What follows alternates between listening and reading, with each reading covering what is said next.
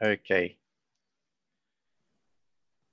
So let me begin by mentioning that we're recording tonight's talk. If you didn't want your comments to be recorded, yeah, please refrain from making them, or you can turn off your cameras as you wish. Thank you for joining tonight.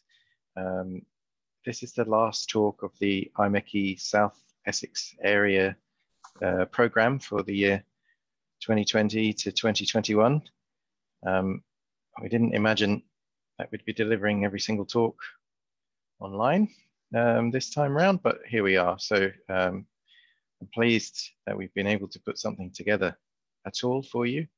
And it's a special honor for us to have Gordon, who's in our own committee, giving the final talk. So to give you some background on Gordon himself. So Gordon is a chartered mechanical engineer and a consultant and writer on energy, technology and policy.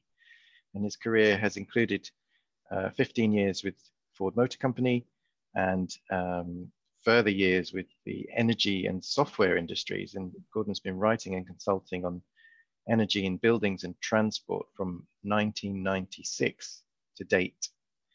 Now, those who've been tracking our program all year may feel that there's been a special focus on nuclear energy at the moment. It is highly topical as people talk about renewables. They often also talk about nuclear energy. And we certainly had one side of the argument, shall we say, recently from Dr. Melanie Windridge's talk about the tokamak device, tokamak energy, and how she believed this will be an important energy source for the future. As with all engineering matters, especially when technologies have not yet emerged and are not mature in the market, there is always an alternative view.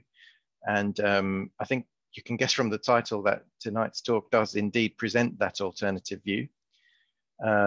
So we're going to have Gordon's presentation, and we would like to, if we can, please keep Q&A to chat comments at the end. So chat during the talk. If you do put it in, I won't be addressing it because it can be a bit distracting. So we'll let Gordon run through his presentation and then we'll have a good Q&A session at the end. So I'd like to thank Gordon again for joining, introduce you to Ahad Ramazanpour as well, who's the Vice Chair of the South Essex area. If I do have to step away at the end for domestic reasons, then he'll take over and make sure that we get to the end in one piece. So thanks very much again. And Gordon, over to you. Thank you, Ken. Yep, right. So this is the ITER tokamak fusion reactor being built in France. Although huge and costly at over 20 billion euros, it will only run in short bursts. So it has limited cooling and it will generate no electric power. Following this line, by which I mean so-called full-size fusion power plants, a fusion power plant would be even bigger and could have at least 3 times the thermal output to produce around 1 gigawatt electrical.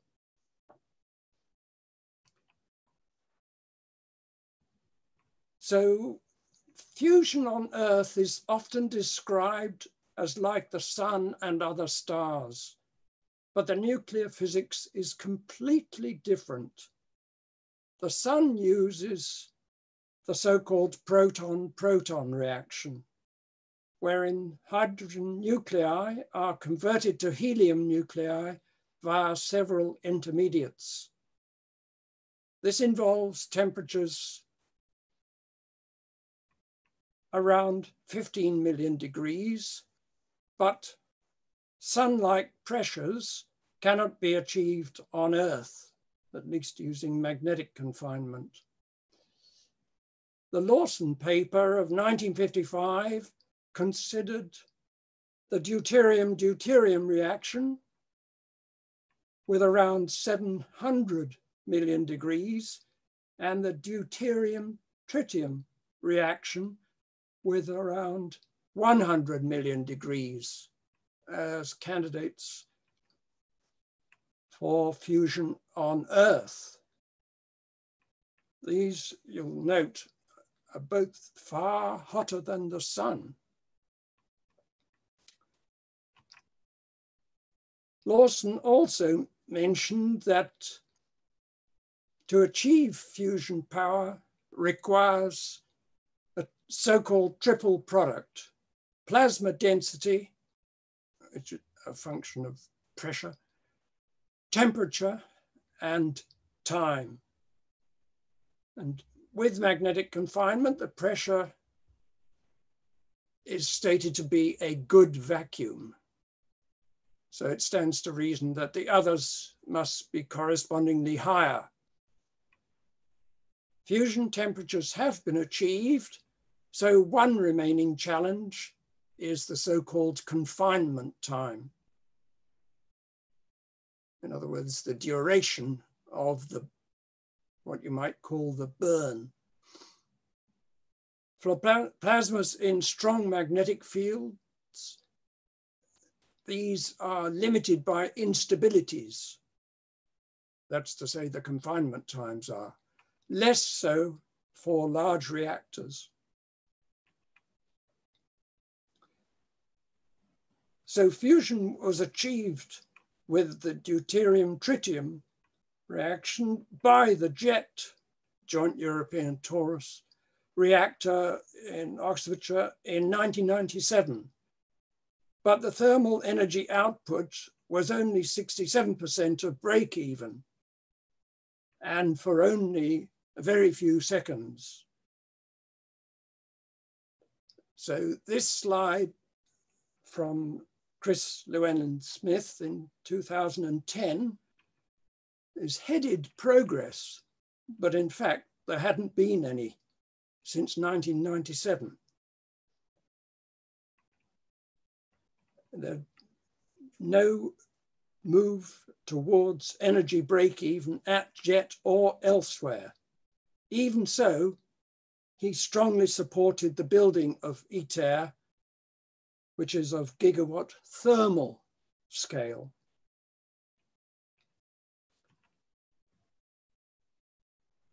Again, due to Llewellyn-Smith, a fusion power plant would have a wall temperature of less than 550 C, probably using a primary coolant such as helium or molten salt to handle the very high heat fluxes. And this in turn, in fact, I can show you, you see a primary circuit followed by a secondary circuit for steam.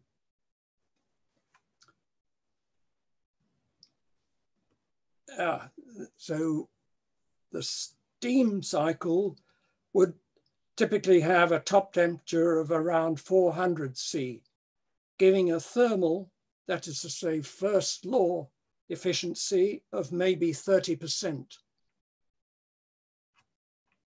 If we were to pay any attention to the exergetic second law efficiency, it would be absolutely minuscule, because we'd have started at 100 million degrees and thrown almost all of that away and ended up no better than a simple steam cycle.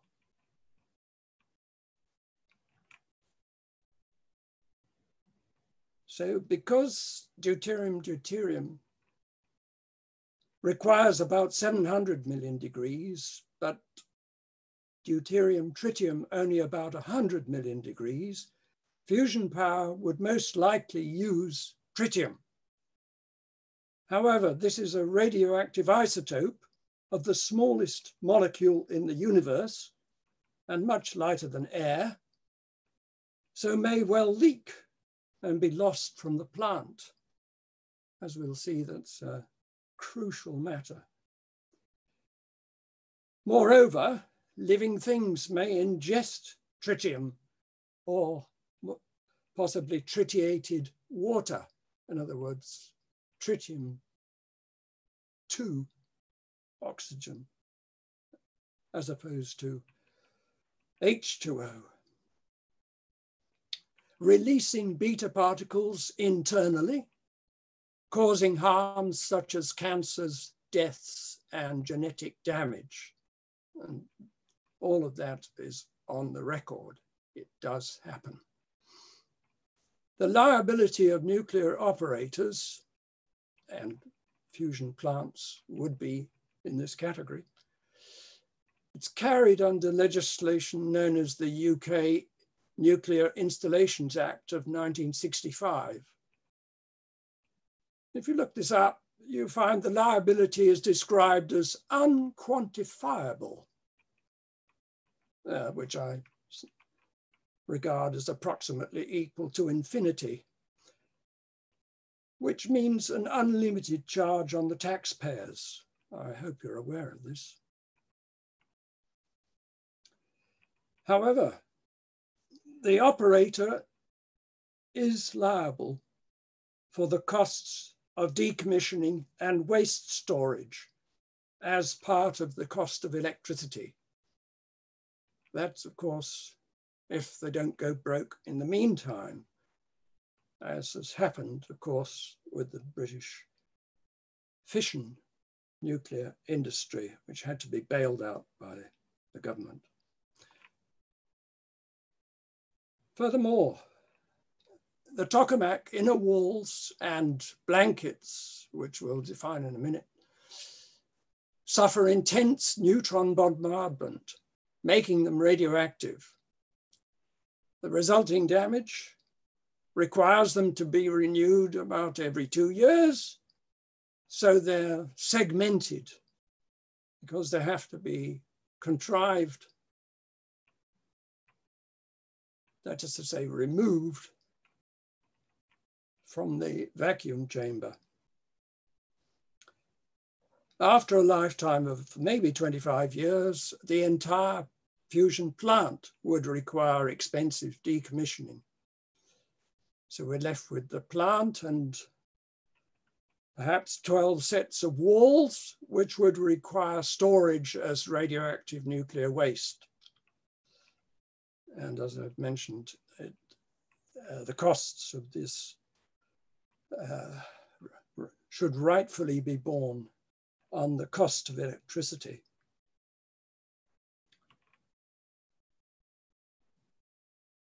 So we have, for the deuterium-tritium reaction, deuterium a stable isotope of hydrogen, but tritium is radioactive.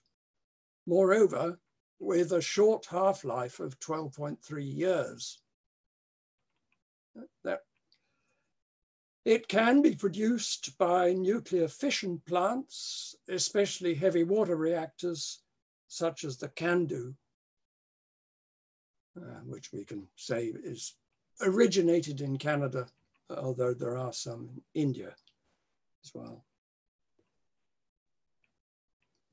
But the world inventory, insofar as you can nail it down, because it's constantly wasting away, is of the order 30 kilograms, and the price extremely high, $100 million a kilo.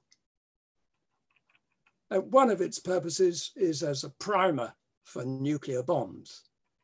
So those people will pay any price so that their toys will still go bang. But in the fusion context, an initial charge for a fusion plant of 20 kilos would cost 2 billion. Well, I hope they've budgeted for it because there's a real question as to whether there's enough to even start up ITER, which could be a little bit embarrassing. So we're looking at a hypothetical fusion plant of 3,000 megawatt thermal, 1 gigawatt electrical, which would consume about 200 kilograms a year. well, patently, that could not be supplied by probably every CANDU in the world if it was turned over to it. And of course, converting the CANDU plant to produce the stuff at an enhanced rate, there is a downside, and hence the high price. So the deuterium tritium plasma emits neutrons that heat the walls, which are cooled, as I mentioned, by, for example, molten salt. And that heat's passed to the steam power cycle. The walls also include a blanket of lithium wherein some of the neutrons produce tritium. And this is the chain of events. A neutron hits lithium-7, creating a tritium ion, and a second neutron, which hits lithium-6, creates a second tritium ion. Now, that may seem plenty, but if you think about it, that would require intercepting all the neutrons. And there are necessities like structures, like heat exchangers, pipework, access, and heavens knows what else. So these authorities, Sarwan and Abdu, in 2005, showed that a required tritium-breton ratio would be about 1.5 for a doubling time of 2 years. And we'll see the importance of doubling time in just a moment. 1.25 would suffice for 5 years, doubling time, 1.15 for 10 years, doubling time. And as an indication, 1.15 is about where we're at, so-called state of the art. So now we come to the issue of doubling time. We see here dashed lines, 2.5-year doubling. So power sources which made a meaningful contribution to energy demand of the world get deployed with a doubling time of around 2.5 years.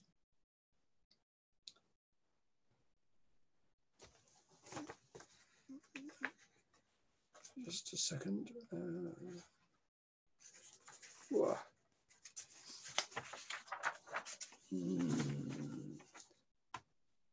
Right. So we see here the valley of death, and more importantly, we see here ITER, which, if all goes well, might produce fusion, DT fusion, in 2037. But of course, ITER is not a power plant. So to imagine a power plant, and it is pure imagination, because although it may have been schemed, it certainly hasn't been funded. That's known as demo. And only then could you even contemplate rolling out fusion power. But so this dotted red line is no hope whatsoever, nor even the blue. If you're lucky, as it might just produce the odd fusion power plant long after the deadline. So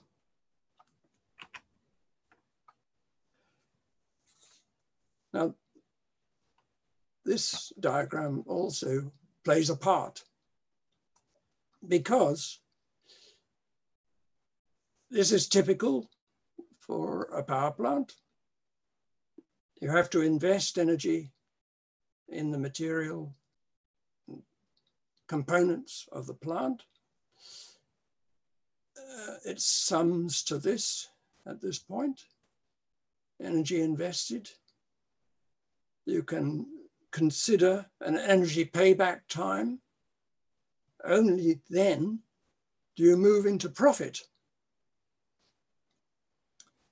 And I should point out that this diagram is simplified, notably in respect of the processes after the end of service, such as decommissioning and waste storage, which, depending on the materials involved, can be essentially forever. 4.5 billion years as a half-life. I think that's forever in our terms. So, compared with wind and solar PV, fusion lags by more than 50 years, so cannot contribute by 2050. But ITER and demo, etc., would require huge amounts of material and energy, and hence greenhouse gases. And assuming the unit size is a gigawatt electrical, and the target capacity to make a meaningful contribution is a terawatt electrical, the number of doublings we require are about 10. Now, if you imagine successive waves, then they obtain during the so-called exponential growth period. But if the doubling time is less than the construction time plus the energy payback time, then for all that time, the net energy production and hence the return on investment are negative. I don't think this will be welcomed. Tokamak Energy claims that a smaller unit of 100 megawatt electrical would be quicker to develop. They propose that it use a spherical tokamak as opposed to a more obvious toroid. So it's a bit like an apple with a core. And high temperature superconducting magnets. But as part of the run-up to ITER, the mainstream, the so-called power plant study shows that the cost of electricity from fusion varies as the 0.4th power of the rated power. This is hardly surprising, as for all chemical plants, you can broadly say that its cost varies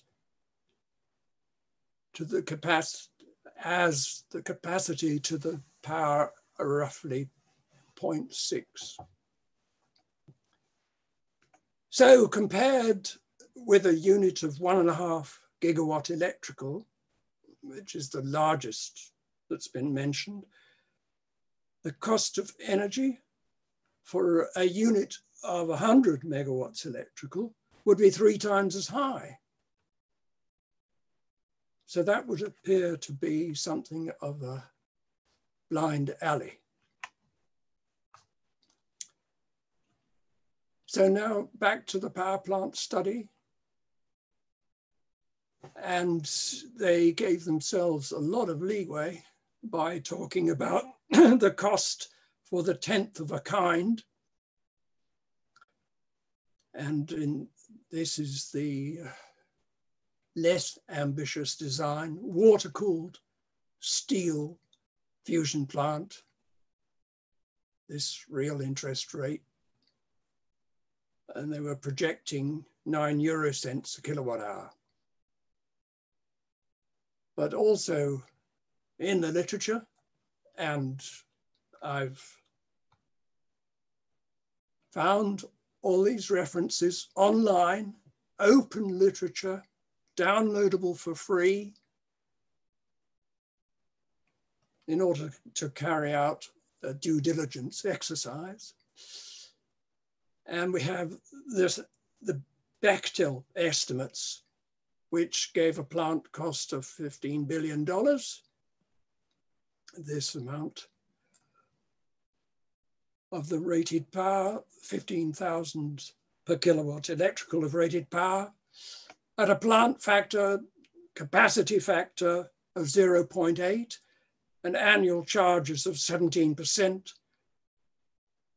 That's just what was in the Bechtel estimates. I'm not second guessing them. The capital charges alone would be 36 cents a kilowatt hour. So bringing that up to the megawatt hour basis, cost of electricity range is 9 to 36 cents per kilowatt hour, $90 to $360 per megawatt hour. I'm blurring the difference or ignoring the difference between euros and dollars. At this scale, it's not important.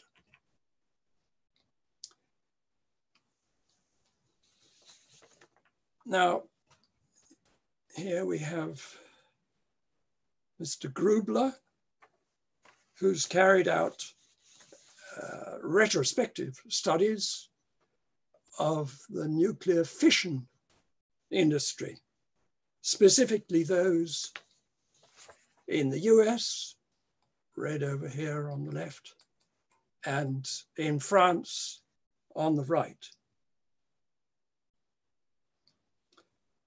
So these countries had the largest fleets of power plants, mostly of standardized designs, yet they still roared away in cost. One reason for the increase was so-called legislative creep, which results from concerns about nuclear safety. Indeed, as we see here, the investment costs skyrocketed after Chernobyl in 1986.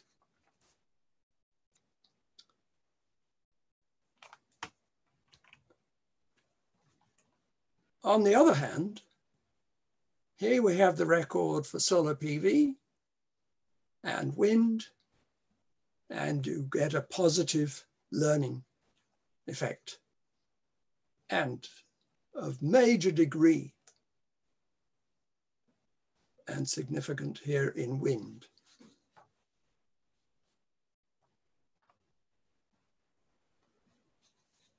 So at 22% per annum,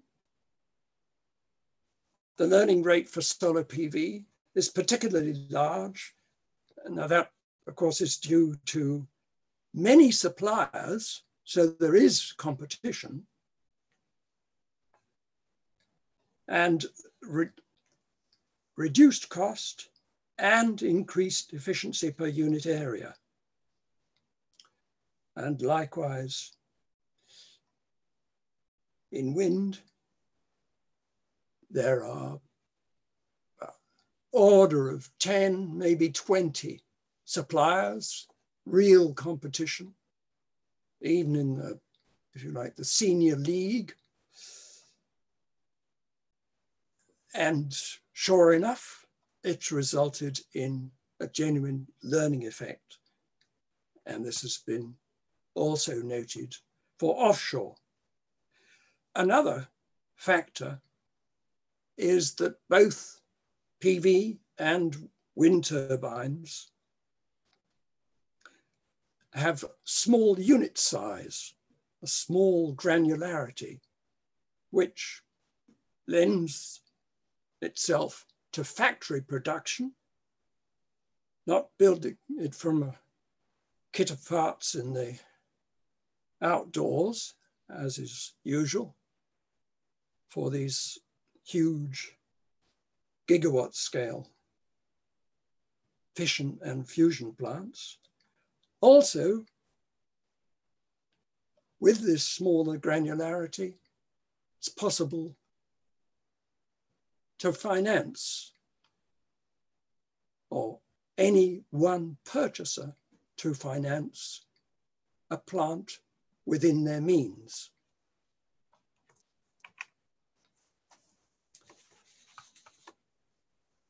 So, large unit size of a gigawatt, long construction times. Not sure we can move this, but it says about 10 years, imply automatically a low learning rate. 10 years and everybody's forgotten what they learned.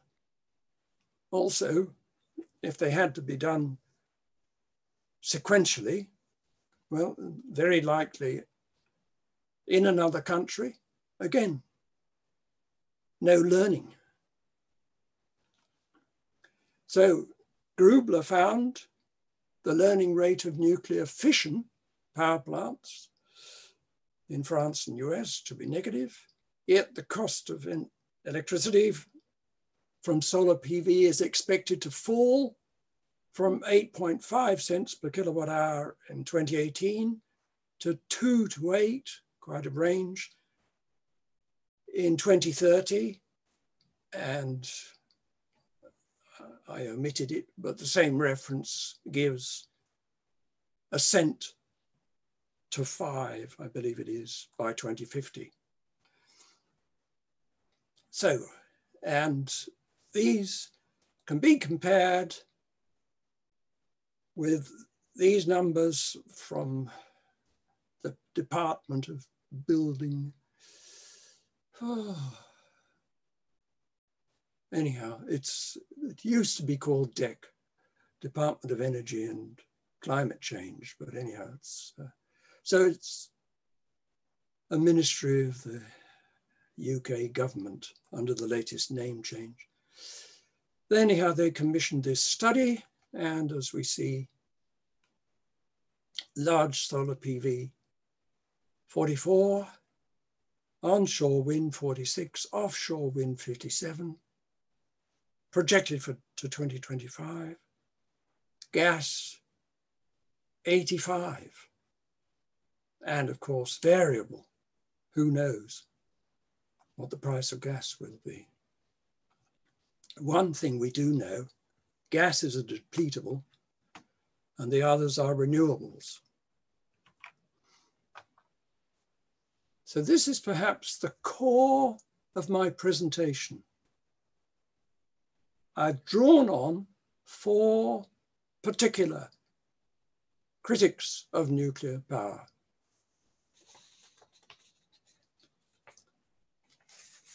Most of whom have spent decades in fusion research. So they're exceptionally well informed.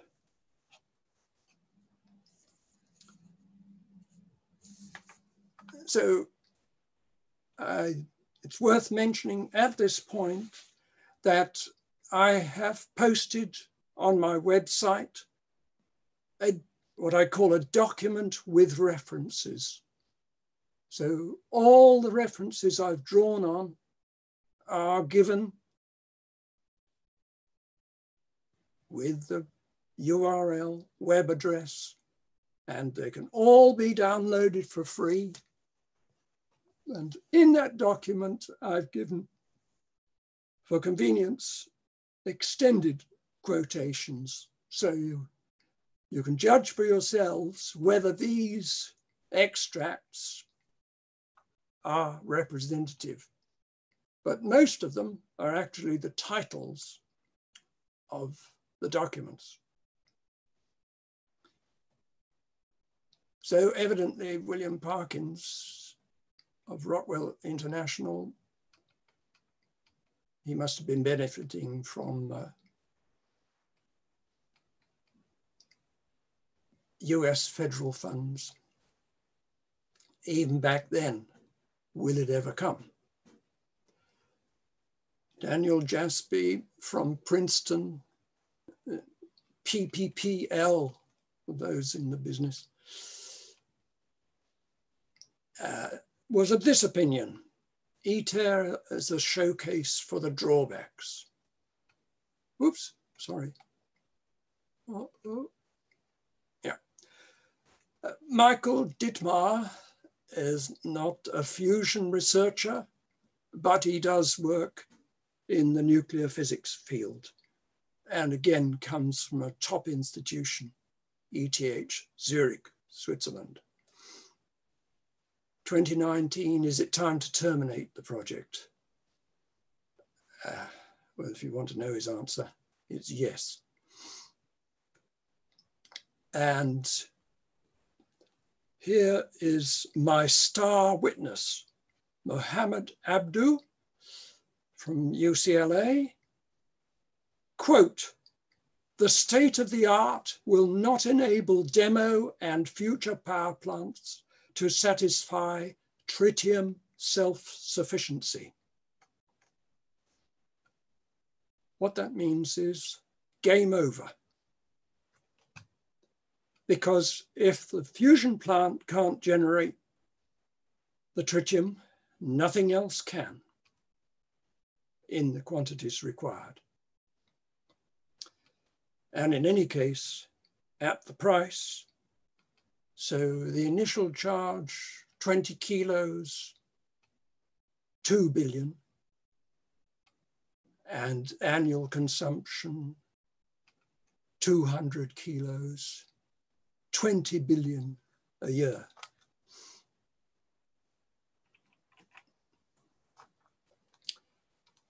However, there is light ahead, sunlight, and energy efficiency and savings. Now, this is the first question which should have been asked in the first place, because energy supply is not a given, or not of a given magnitude is not a given. And for example, today's magnitude, that's not a given. There's always another option. And indeed, engineers are often rewarded for finding, developing, and deploying these options. So Cullen and Allwood work at the largest department of engineering in the UK, that in Cambridge. And they've produced two what can truly be called seminal studies. And they cover the following areas.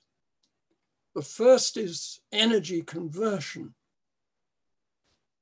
And just to conceptualize it, that often means a thermodynamic machine, like an internal combustion engine or a heat pump, and real, if they all operated at their theoretical efficiency, and in the case of the internal combustion engine or the heat pump, engineers would think of the Carnot efficiency, that alone would reduce global energy demand by almost 90%. But of course, we know, even given the mission and a huge budget, we couldn't achieve that. But we can achieve at volume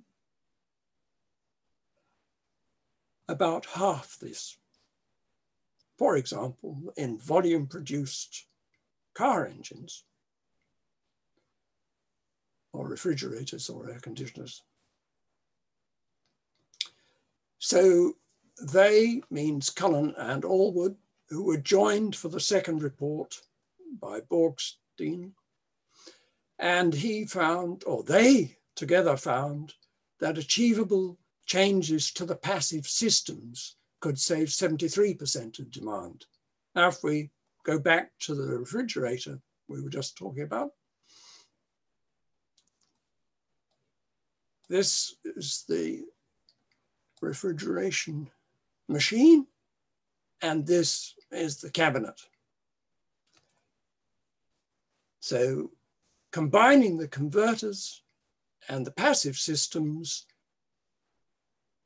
with this factor of half here, you can see that the global energy savings could be 85%. Now, I refer you to the two studies, which are very substantial, and as well as the papers, there are big supplementary information files. But they're well worth downloading and studying, and still hold good, because to an almost disgraceful extent, this is the road not taken. But whereas we should have taken it first. So here we have day-to-day evidence. We're all aware, and even the government is mandating a change from not just incandescent lights, but the latest move is to, in popular terms, ban the halogen lights and even fluorescent lights for near-term dates. It's today's news, and anyhow, they're 2 years and 4 years ahead, something like that. Simply because there's nothing that can't be served with LEDs. And LEDs have still got further potential.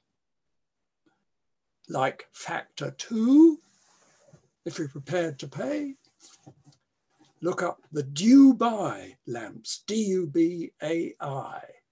There's a YouTube on it, tells you all you need to know. Much electricity in industry, homes, commerce, etc., drives pumps and fans, rotodynamic pumps, if we're being fussy. And these are well known to engineers as following a cube law. That is to say, the power consumption varies as the cube of the speed. And nowadays, we have so-called electronic drives, and from the likes of ABB. And of course, there are other suppliers. And the typical experience is annual savings of 50 to 80%. Very well worthwhile on units large and small. And in the electronic drives, otherwise termed inverter drives, but I'm using that term because it's used in the refrigeration and aircon industry. So same thing applies, similar savings.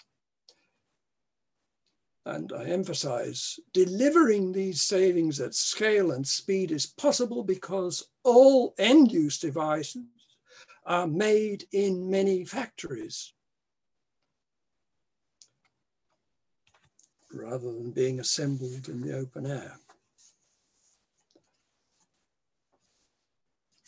Okay. So we have in mind that we've addressed diminishing the energy demand from of the order of 30 terawatts. So here are a number of authors in the literature. This is Llewellyn Smith once again. So that'll probably be papers of around 2010. He made his own estimates. Jacobson has high profile,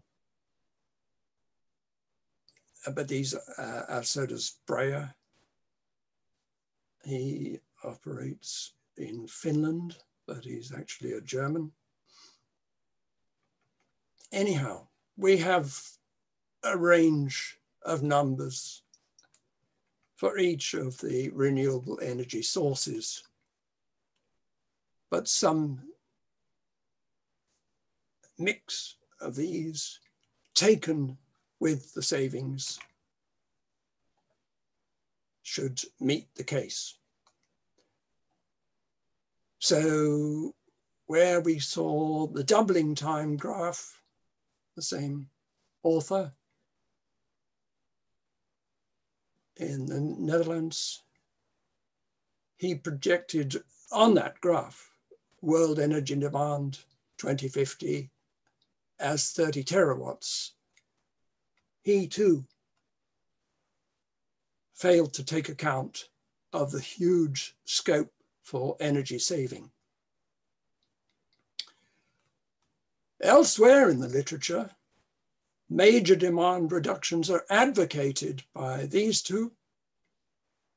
They work in Australia and are very often joint authors of their series of papers.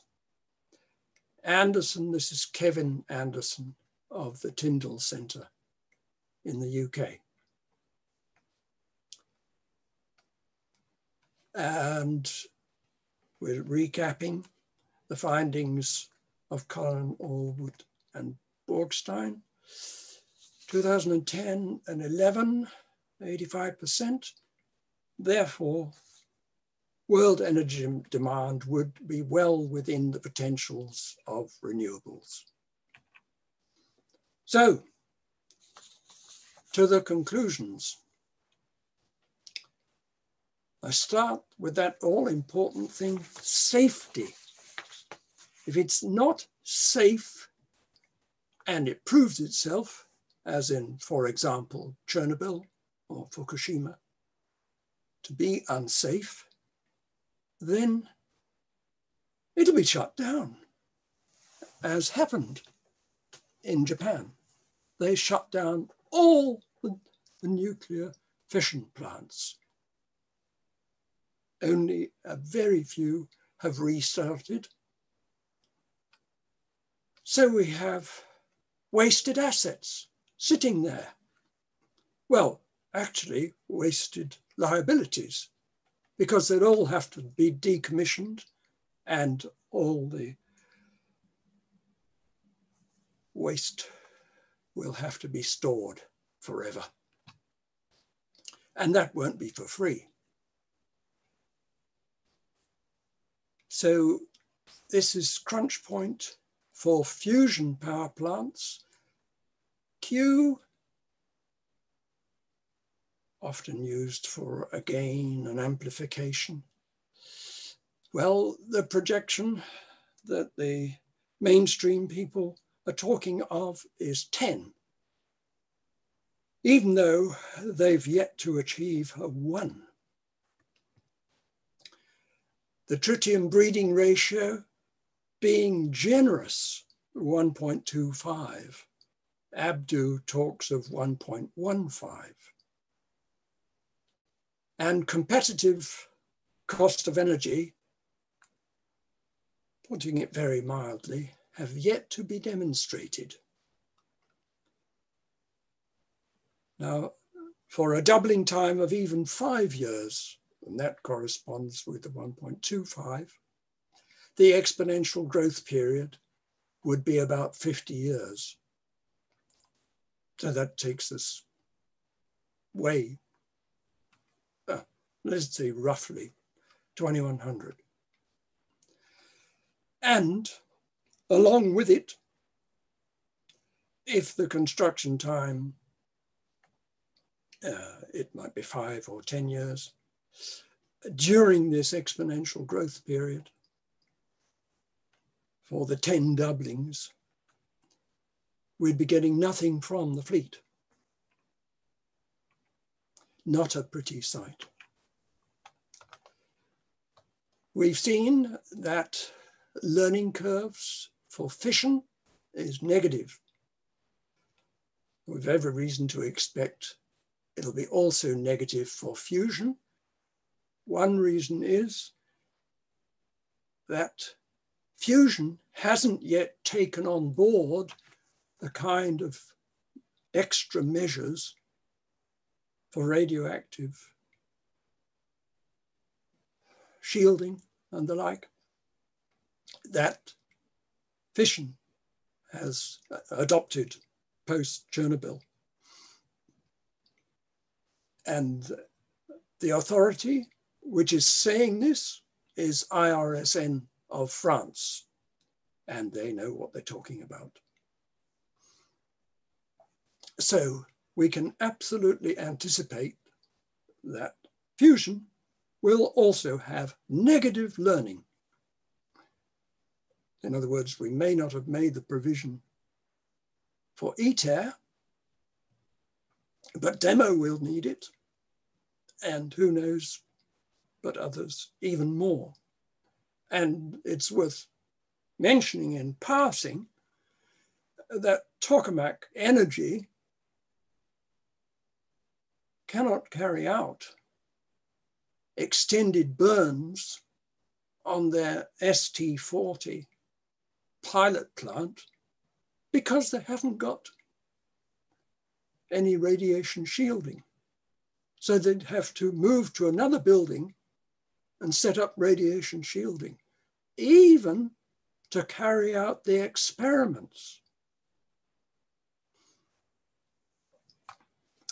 So I think I've said enough about the well-informed critics. We note with the best authority that the indications are we could save up to 85%. It follows by what's known as the zero-sum game. You can't say spend the same money twice. So spending money, time, energy, greenhouse gas emissions, and talent on fusion means less spent on energy use, solar PV, wind, and storage. Now, the difference is that fusion doesn't work and can't work in time, whereas PV, wind, and storage and energy efficiency do work and can be delivered on time. So that's my thinking for saying fusion power is not just futile in itself, but actually counterproductive in addressing the climate crisis. However, I don't want to end on a negative note. And I want all those watching and all those they tell about this presentation, which is being recorded, so it'll be watchable later, that here are the merits of taking the energy savings and renewables road. They avoid the risk of human harm, says here, from tritium leaks and other radioactive components. These measures leave no radioactive waste for future generations. We've given far too little thought to that. We're leaving a monstrous radioactive debt for some future generations, in some instances, all future generations, to look after, to keep it away from the biosphere. Come what may, even if there be storm, earthquake, civil commotion, World War III, it must not be released to the biosphere. So as you can imagine, long-term repositories are not cheap. And as you can also imagine, most countries are ducking the issue, most notably the US, Russia, China, and UK. And indeed, everybody else, apart from the Finns. However, even their design has a fatal flaw. They propose to seal the radioactive waste in iron canisters sheathed with copper. However, they fail to take account of the fact that radioactive reactions, decay, continue to take place. And following some, if not all, of the decay chains, one of which goes from uranium-235 to lead, along the way, the product is not a solid, but a gas. And that gas can rupture the canister. Oops. Yes, so back to the drawing board on that one. So, at least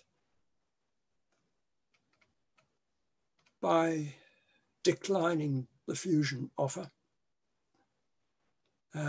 we can avoid that increment. Energy savings and renewables work in every country, so it doesn't need, for example, a national grid. They can be decentralized systems fed by solar PV and wind turbines because the granularity is right. They don't have to have this so-called technological priesthood, which seemingly we have to pay for if we take the nuclear option. And huge opportunities to investors and employees, certainty of meeting the climate challenge, and this brings satisfaction and rewards to both the investors and the employees. What better career could you wish for? Thank you. Oh, and here is the link.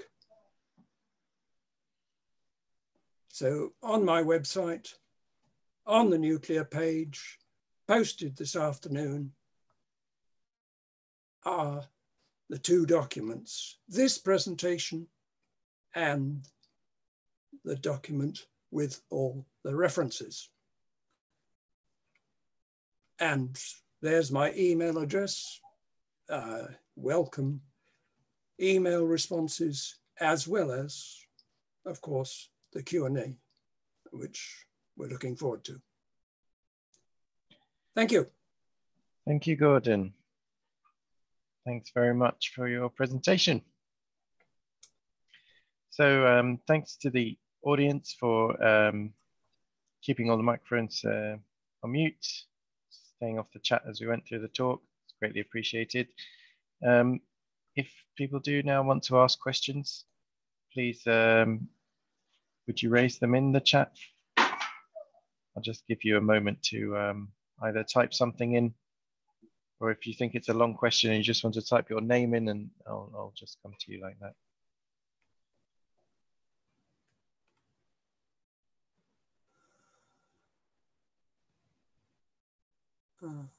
Where is it?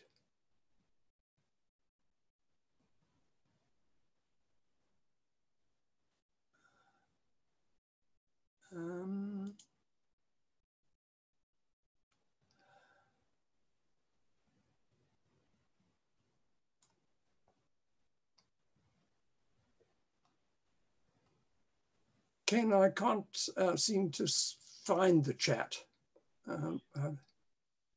Okay. Maybe if you come out of the full screen on your I've done presentation. Well, at least I think I've done it. Well, in my Zoom, it's I think view and chat, or you press the chat button at the bottom. Oh gosh. There are no questions. There are no questions entered. So I think you have stunned the audience into silence and submission. Do I have to stop sharing in order to access? You could do that. That would, enable everyone's video to go on screen. But that's all. You don't have to stop sharing then. Well, I've opened a box. Okay, we don't have competition. So if people want to unmute and call a question out, I'm going to invite somebody now. If they would wish to do that, please take the stage and ask your question to Gordon.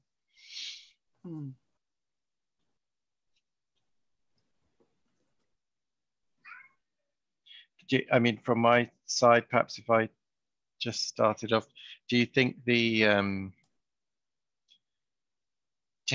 might be a strange question, but do you think we'll ever be able to live in the presence of the materials that are currently, so dangerous? Is there perhaps a plan to contain them differently, or to treat them some other way, bring them down to let's say, a more bearable level of harm? Is such a thing ever spoken of, or is that all just never going to happen? Well, occasionally, one which was mooted a long time ago was to embed the radioactive waste in glass. But as I've just mentioned, the decay chain contains solids and notably gases. I don't know about liquids. Strikes me it would have to be something to resist this breakup. In other words, the first priority for the entire nuclear industry is to put significant amounts of money into exactly that. Stand up and, what's the word? Accept or acknowledge your responsibility for protecting future generations. So rather than building power plants, for example, there's that famous saying, when in a hole, stop digging. Right? So they need to, I think the term nowadays is own. Yes, own the problem. Yes, right. Well, and be part of the solution. Indeed. That is the sole function, in my eyes, of, and of course, in the British case and the American case, if you look at the expenditures of the Department of Energy in the US, it's almost all bombs and radioactive waste. Mm. And likewise in the UK, BEIS, just a few scraps can be found for energy research.